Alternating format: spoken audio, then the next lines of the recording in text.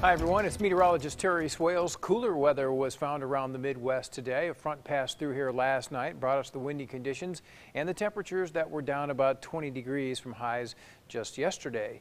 And now we're awaiting a storm to move across the Midwest, and that'll be thickening up the clouds this evening, and precipitation is expected in the form of some rain late tonight and especially during the day tomorrow. And so on our future track here, you can see how the clouds continue to expand and move north, and at midnight there may even be a few light showers or sprinkles getting up into southern Iowa, but the majority of the rain tonight is expected to hold down to the south of us as the clouds increase. Then as we go through our day on Wednesday, you can see rain beginning to spread up into southeastern Iowa and west central Illinois, and this will actually get into most of the area, but it looks like the heaviest would be across the southern half of the region. And with the clouds, the east winds, and the showers around, temperatures are expected to stay pretty cool around the region tomorrow, and I doubt if highs get out of the mid-40s in our northern counties, maybe the upper 40s to near 50 in the far south.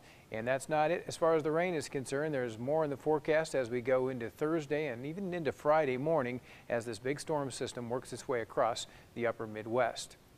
Our forecast then tonight in detail will call for low temperatures to eventually reach about 34 degrees as clouds increase around the area, and there could be a brief shower or sprinkle develop by morning, especially in the south. Then tomorrow, I'd say lots of clouds and cool conditions, some occasional rain spreading northward across the area, and a high temperature of 46 with east winds at 15 to 25.